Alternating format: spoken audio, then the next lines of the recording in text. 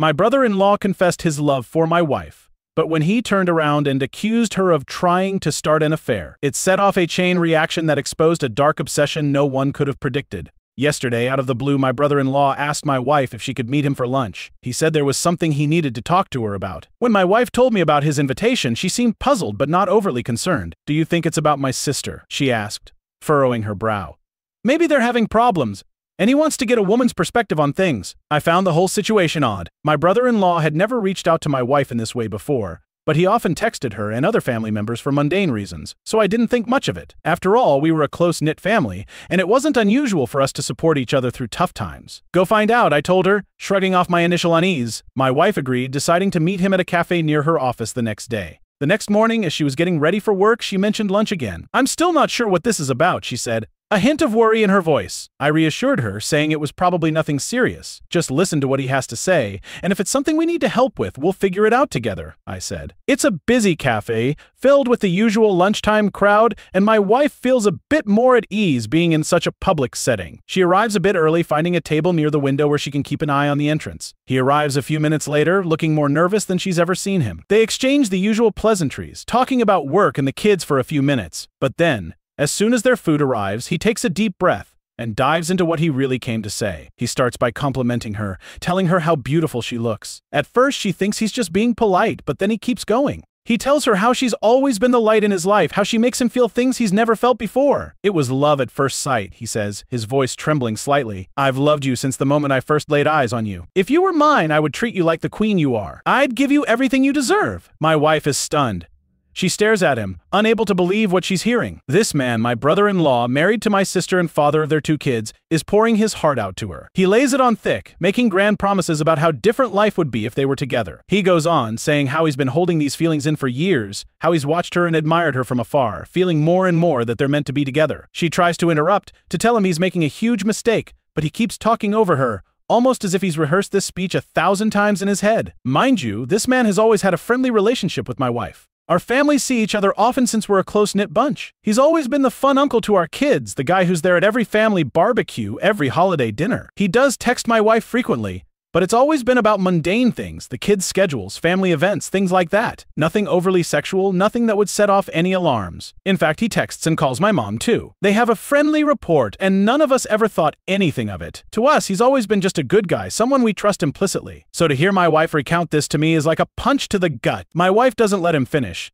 She stands up, her chair scraping loudly against the floor, and walks out. She's shaking as she calls me, telling me everything that just happened. While she's on the phone with me, the texts from him start. First, it's apologies. He didn't mean it. He thinks it's only infatuation. He's sorry for making her uncomfortable. But the damage is done. She leaves work early to come home and talk to me about this, her phone buzzing incessantly with his calls and messages. I tell her to answer one of his calls, to put him on speaker so I can hear. He's crying, begging her not to tell my sister. He keeps saying it was a mistake, that he misread signals, that he thought she felt the same way. Apparently, when we were together this past weekend, he thought my wife was flirting with him, that they had a moment alone in our kitchen where he felt a connection. My wife is a major ballbuster, and I suppose I can see how that can be taken as flirting. But this is beyond anything we could have imagined. He asks if she told me, and I answer yes, as I'm on speaker. Then he starts begging me too, pleading for us to keep this a secret. This went on for a while, him begging and us listening. My main question was whether he had cheated on my sister before. He swore he hadn't, swearing on his kids' lives that it was just my wife. He said I should understand that it was her, only her. At that point, I was done listening. I told him I wasn't going to do anything tonight,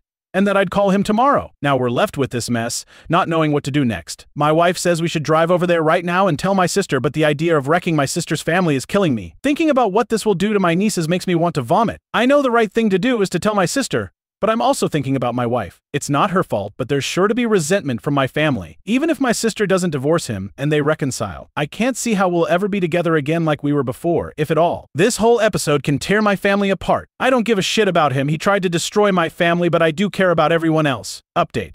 So everyone that told me last night that I couldn't wait to tell my sister was right. A little after 12, I got a call from my sister. She sounded upset and said she had to tell me something. My heart sank as she explained that her husband, my brother-in-law, had come to her in tears, claiming my wife had tried to begin an affair with him. He spun a tale where my wife was the instigator, trying to shift the blame entirely onto her. I could hardly believe what I was hearing. I immediately told my sister that wasn't the case and assured her I would be right over. This situation needed to be addressed face to face, not over the phone. I hung up and, with a sense of urgency, called my parents. I woke my mother and father, explaining what was happening in quick, clipped sentences. My father was furious, my mother sounded shocked but resolute. They agreed to head over to my sister's house to sit with her kids, offering the support she would desperately need right now. Next, I called my younger brother, he groggily answered, confusion turning to alarm as I filled him in. He promised to come over to our place and stay with our kids, ensuring they wouldn't be left alone during this turmoil. His calm, steady presence would be a comfort to them. Meanwhile, my wife was already gathering her things, her face pale and drawn. She was dreading the confrontation, but knew it was necessary. We left the house in a hurry, the drive to my sister's place feeling longer than it actually was. The silence in the car was heavy, both of us lost in our thoughts. When we arrived, the scene was even more tense than I had imagined. My sister is out on the front porch with my brother-in-law when we get there. He looks beaten, eyes downcast, his posture slumped in defeat. He knows we have the texts and voicemails, the undeniable proof of his betrayal. I really don't know what he was hoping to accomplish by calling my sister in the middle of the night with his lies. Maybe he thought he could get ahead of the story, twist the narrative to save himself, but it was a futile effort. As we walk up to them, the tension in the air is palpable. My wife is trembling, her face a mask of controlled anger and hurt. She hands my sister her phone without a word. My sister takes it, her hands steady but her eyes burning with a mix of fury and pain. She scrolls through the texts, her expression hardening with each one she reads. Then she listens to the voicemails, the damning evidence of his declarations and her refusals. Before she can say anything, my brother-in-law starts sobbing. This is a man who runs into burning buildings, who faces danger daily without flinching. Seeing him like this, broken and vulnerable, is jarring. His cries are deep and guttural, raw with regret and fear. It's a scene that's almost surreal. A big tough firefighter brought to his knees by his own actions. My sister's face remains impassive, a mask of stern resolve. She's always been tough, but right now she's unyielding. She waits for him to finish, her silence more powerful than any words. When he finally quiets down, still hiccuping with the remnants of his sobs, she speaks. "Pack a bag and go," she says, her voice cold and clear. "I can't stand to look at you." He tries to argue, to plead his case, but she's having none of it. "Stop it," she snaps, cutting through his words. "There's nothing you can say that will make this better." She turns away from him, walks over to my wife and pulls her into a hug. It's a moment of solidarity between them, a small comfort in the middle of this nightmare. They've been friends since college, and the strength of their bond is evident. It's a relief to see that despite everything, they're standing together. This leaves me standing with my brother-in-law. He's a wreck, his face red and swollen from crying, his shoulders slumped. He looks at me, his eyes pleading for some kind of understanding or forgiveness, but I have none to offer. He tries to speak, his voice cracking, but I cut him off. "You need to leave," I say firmly. "This is your mess. You need to deal with the consequences." He nods, defeated, and slowly makes his way inside to pack his things. My sister stays with my wife, the two of them talking quietly, leaning on each other for support. The rest of the night is a blur of conversations and plans. We all rally around my sister, helping her figure out what to do next, how to protect her kids from the fallout. My sister begins questioning my wife, trying to understand why her husband thought any of this could possibly work out. He must have had some reason to believe she reciprocated his feelings. My sister insists that there hadn't been any issues in their marriage, everything had been normal. My wife is crying at this point, tears streaming down her face as she tries to make sense of the situation. "There's nothing you haven't seen," she says, her voice shaking. She hands my sister her phone again, and together they painstakingly go through every text message sent over the past 2 years. They read each one carefully, looking for any hint of inappropriate behavior, but there's nothing there. My wife was just being herself. She has a playful personality, always joking around and teasing. It's part of what makes her so lovable and approachable. My brother-in-law has a similar sense of humor, and they've always teased each other in a lighthearted, harmless way. She does the same with my mom and my younger brother. It's just how she interacts with people. The only incident my wife can think of that might have been misconstrued happened this weekend. She recounts it, trying to pinpoint where things went wrong. They were all together at our place, and she and my brother-in-law both reached for the fridge at the same time. They playfully jostled for who would get there first, laughing as they did so. He let her win, but then he reached around her waist to grab a beer, moving his hand slowly. She admits that in that moment, the way he did it felt a little inappropriate. It was a fleeting feeling, and she brushed it off, not wanting to make a big deal out of it. She wonders now if her silence gave him some misguided hope. My sister listens, her expression softening. She doesn't blame my wife for any of this. She knows her well enough to understand that her playful nature isn't an invitation for anything more. "It's not your fault," she reassures her, and my wife nods, though the guilt still lingers. As they finish reading through the messages, it's clear there was never any mutual attraction, no hidden signals or secret flirtations. My wife was just being herself, and my brother-in-law took that and twisted it into something it wasn't. The realization that this misunderstanding has caused so much pain is almost too much to bear, but at least for now my sister's belief in my wife remains intact. So then my sister starts going through his MacBook to see what else she doesn't know about. She's angry and frantic at this point, her hands shaking as she types. She guesses the password, and on the third try, she's in. With a deep breath, she starts searching through his files, looking for anything that might shed more light on this nightmare. It doesn't take long before she finds something disturbing. There, buried in a folder labeled innocuously, are a lot of pictures of my wife. They date back years, and what's more unsettling is that they're always isolated shots, just her, never in group settings or candid family moments. My sister clicks through them, her anger turning into a cold, creeping horror. One set of photos stands out. A few years ago, we went on a couple's trip to the Caribbean. It was a rare vacation without the kids, and my wife, feeling more relaxed in the adults-only environment, had worn a bikini. She usually doesn't, preferring more modest swimwear, but this time she had felt comfortable enough to do so. There were probably 50 pictures of her in that bikini, each one taken without her knowledge. My sister's face pales as she scrolls through them. It's clear he's been secretly snapping these photos for years, collecting them obsessively. The realization that he's been harboring this fixation, lurking in the shadows of family events, sends a shiver down her spine. Does this now enter restraining order territory? She wonders aloud, her voice barely above a whisper. This has taken a creepy turn, far beyond what any of us had imagined. The boundary between inappropriate and outright disturbing has been crossed. She calls us over, showing us the pictures. My wife gasps, her hand flying to her mouth in shock. She had no idea he was doing this, no inkling of his obsession. My sister, her anger now tempered by a deep sense of betrayal, starts talking about next steps.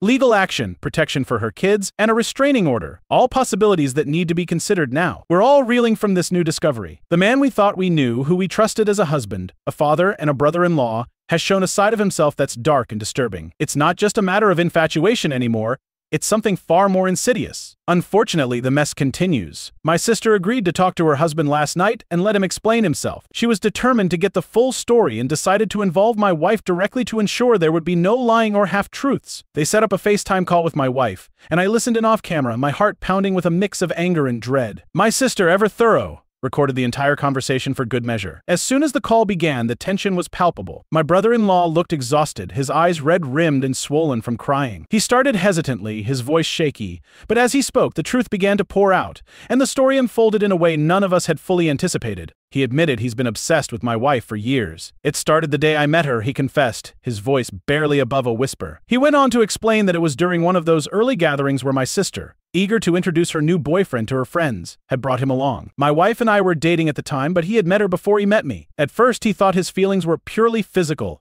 an innocent crush that he could brush aside. But as time went on and he spent more time around her, he realized it was more than that. He became fixated on her personality, her laughter, the way she interacted with everyone around her. He described moments where he found himself watching her, captivated by her presence, even as she was just being herself, playful and kind. He detailed how he had tried to suppress these feelings, convincing himself that they were harmless. But over time, his obsession grew. He started finding ways to be near her more often, volunteering to help with family events, making excuses to text her about trivial things. It was a slow, insidious process that eventually led to the point where he felt compelled to confess his feelings, deluding himself into believing she might feel the same way. My sister listened, her face a mask of controlled rage and heartbreak. She didn't interrupt him, letting him dig his own grave with each word. My wife, on the other hand, was visibly shaken. Hearing how long this had been going on, how deeply his obsession ran, was almost too much for her to bear. When he finished, there was a heavy silence. My sister finally spoke, her voice icy and measured. "What made you think that my wife would leave me for you?" she asked, her eyes boring into his. He stammered, struggling to find the right words. He mentioned the supposed mutual attraction, the moments he had misinterpreted as signs of her reciprocation. My wife and sister exploded at that point, their pent-up anger and frustration spilling over. There was a lot of cussing, a lot of screaming, the raw emotion of betrayal and hurt coming to the forefront. My wife hung up the call, her hands trembling, her face pale. She was concerned for me, for us, assuring me repeatedly that the attraction was one-sided. I believed her.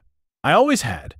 Even if she did find him physically attractive at some point, I knew she would never act on it. She's serious about trust and fidelity, something she made clear early on in our relationship. This whole ordeal was a twisted fantasy of my brother-in-law's, a dangerous delusion that had nearly torn our family apart. The tension that had been building up during the call finally erupted into a storm of cussing and screaming. My wife's voice was a mix of fury and hurt, while my sister's was steely and unforgiving. The barrage of emotions was overwhelming, the air thick with betrayal and disbelief. The phone call abruptly ended when my wife, shaking and distraught, hung up because she was concerned for me. She turned to me, her eyes wide with fear and confusion. "It was one-sided," she assured me, her voice trembling. "I never thought it wasn't," I replied, trying to soothe her. Even if she did find him physically attractive at some point, I knew she would never act on it. She's just not that type of person. Early on in our relationship, there was a moment that encapsulated her stance on trust and fidelity perfectly. I remember watching her one morning as she was dressing, admiring her without saying a word. She noticed, gave me a teasing smile, and asked if I liked what I saw. But then her expression turned serious, almost cold. "Never fuck up," she said, her tone leaving no room for misunderstanding. "Or you'll never see this again." She meant every word. My wife is serious about trust. Once it's broken, it's almost impossible to mend. As I sat there replaying the chaotic scene in my mind, I couldn't help but reflect on my brother-in-law. I knew he was a little cocky,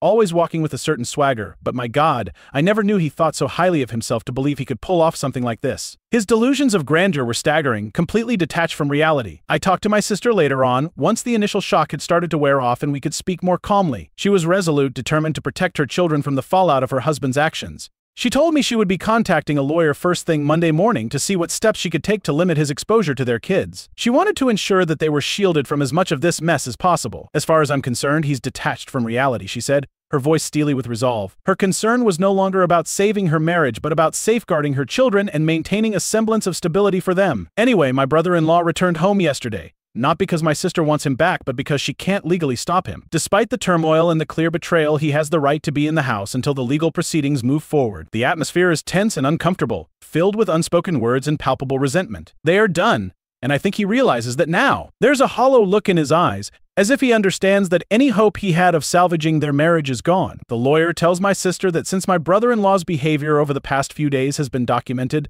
there is a good chance she will be granted full custody of the kids. The texts, voicemails, and the disturbing cache of photos all paint a clear picture of his obsession and instability. He doesn't seem to even want to fight her on that. It's as if he knows he's lost everything and is too weary to put up a battle. My sister will be fine. She's stronger than she looks, and any love she had for him is gone. She moves through the house with a determined air, her focus now entirely on her children and their future. She doesn't seem to be broken up about it. Rather, she looks like someone who's finally seen the truth and is ready to move forward. The kids don't know what happened yet. They sense something is wrong. Kids always do, but they don't know the details.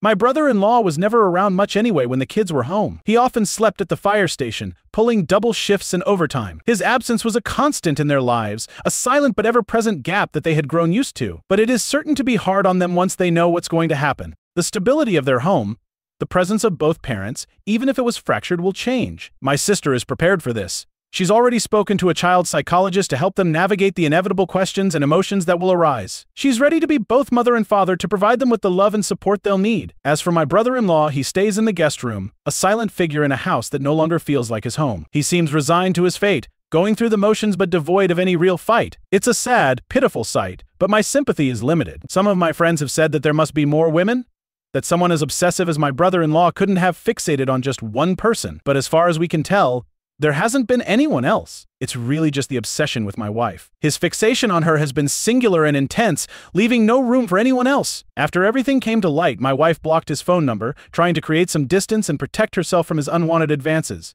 But on the same night he returned home, he sent my wife an email from an account he had just made. It started with a seemingly sincere apology, but it quickly took a turn into something much darker. He began by saying he never got to finish at the restaurant that day, implying there was more he needed to confess. Then he launched into paragraphs and paragraphs about all the things he loves about my wife. He detailed the desperation he felt, the overwhelming emotions that had driven him to act so irrationally. He recounted every little detail he admired about her smile, her laugh, the way she interacted with others. It was unsettling, to say the least, to see his obsession laid out so starkly. He mentioned their supposed mutual attraction again, insisting that there was a palpable sexual tension between them that he had always felt. He was delusional, mistaking her friendly, playful nature for something more. He painted a picture of a connection that existed only in his mind, a fantasy that he had convinced himself was real. The email ended with a rather large section about me. Let's just say I didn't know he had such a low opinion of me. He was quite certain that I was not satisfying my wife properly. He criticized everything from my appearance to my demeanor, implying that I was somehow unworthy of her. His words were meant to undermine me,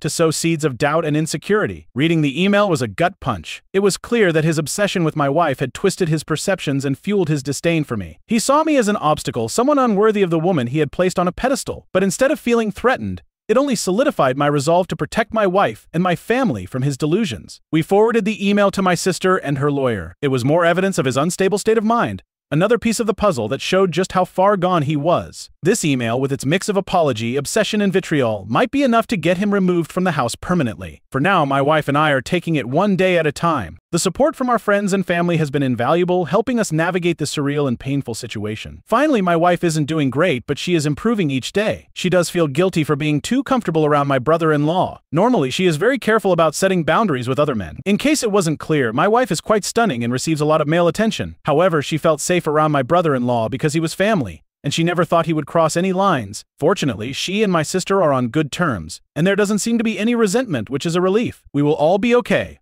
But it will take time. Thank you to everyone who commented and offered their support. My primary concern throughout this was my sister and her children. The impact of my brother-in-law's actions on their lives is immense. Ensuring their protection and emotional well-being became our priority. Children, especially, need shielding from such toxic situations to maintain their sense of security and normalcy. When faced with such a situation, it's essential to act quickly and decisively. We didn't hesitate to gather evidence, confront the issue, and involve legal help to ensure the safety and well-being of everyone involved. Procrastination or denial could have led to further harm. What do you think about this story? Please share your comments down below.